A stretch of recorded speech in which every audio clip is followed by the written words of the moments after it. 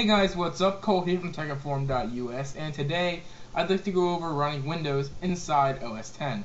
Now, there are several programs that allow you to do this. You can use Boot Camp, VMware Fusion, Parallels. Those are just three of probably 10 or 20 different programs. The one I'm going to show you today is VMware Fusion.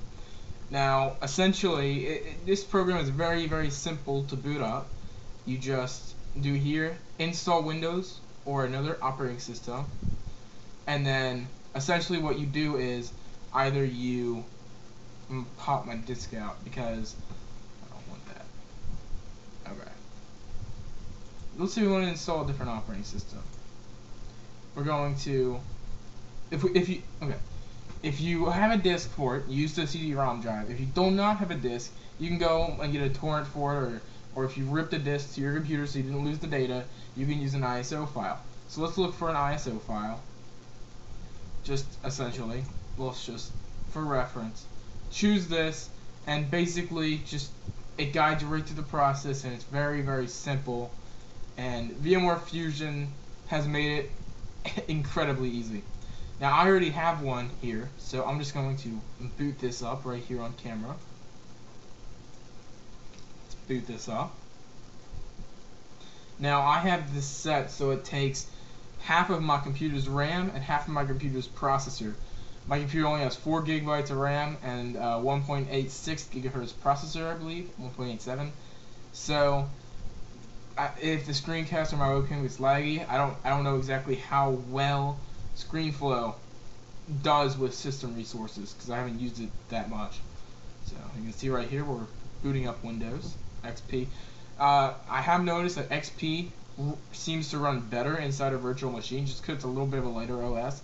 Vista, I would believe, would run terribly, and Windows 7 runs pretty good, but not as good as Windows XP. So I did have 7 in here. I ended up deleting that and then putting XP on it. So you can see here the virtual machine has loaded up. I have this set to run in 720p. So right here, now we are in the virtual machine. Let's mute this. So you can see I have the OS86 logo here. You probably just heard the Windows logon sound. So going to start, we can do whatever we want. Let's go into, oops, what's it doing? Okay, internet. It was loading a firewall thing. Let's just open up the internet. Now, something really cool I found out that you could do in the newer versions of VMware Fusion is you can actually use this new little feature called Unity. Now, I will have a full review on VMware Fusion in the future, but I'm just going to go over this feature real quick. It's called Unity. Essentially, when you click this button, you can run Windows apps inside OS X, and it looks pretty native. Okay, so look at this. Now, it's not the greatest when you move it around, but when you're in a web page, it doesn't lag at all. So let's go somewhere. You can scroll however you want. You do not have dynamic scrolling. You do not have any of the features of OS X because this is essentially in Windows XP. As far as this Safari web browser knows it is running inside Windows XP, and it rightfully is. But Windows XP is also running inside OS X.